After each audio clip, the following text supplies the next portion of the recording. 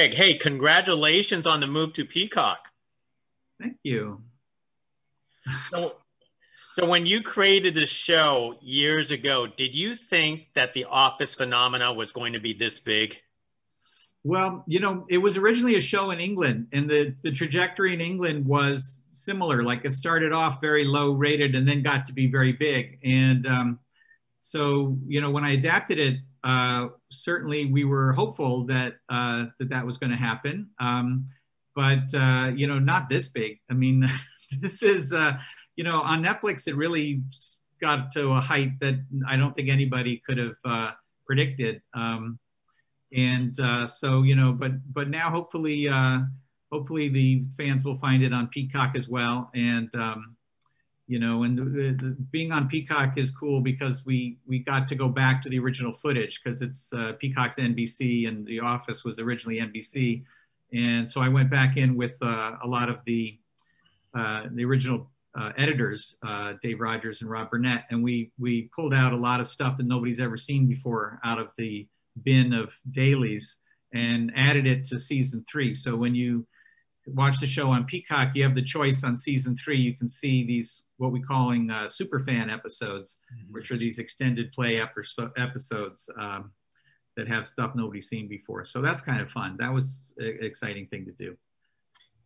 So for some fans or some people who have never seen the show before, how is the best way to watch it? Do you suggest binging, or do you suggest randomly selecting the best highlights? What would you suggest? I think you should start at the beginning. The show, kind of settles into a good place, I think, pretty quickly. I think the episode 2 was one of our best, called Diversity Day.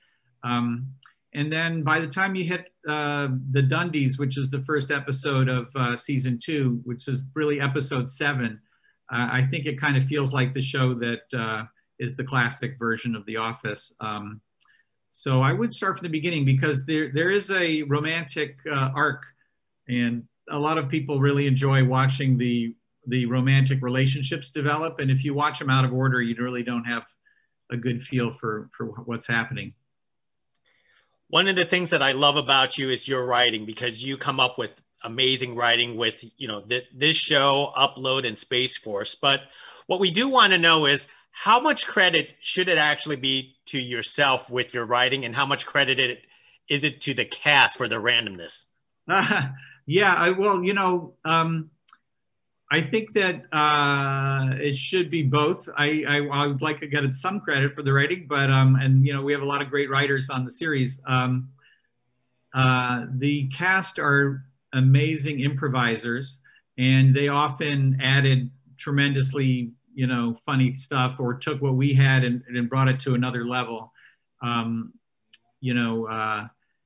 of more fearless than we even thought in the writing. So for instance, there's an episode where Oscar, the character Oscar, comes out and is sort of outed by Michael, and Michael wants to make it up to him. And I had him in my script, I wrote it, I had him embrace Oscar in front of the group, and Steve added that he went in to kiss him.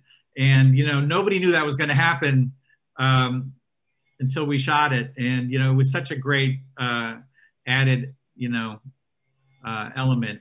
So often they pushed it to the heights, and we would get them, within sight of the top of the mountain. Excellent. Hey, Greg, thank you very much. This is a quite enjoyable conversation. Thank you. Oh, thanks. Thanks, Gig.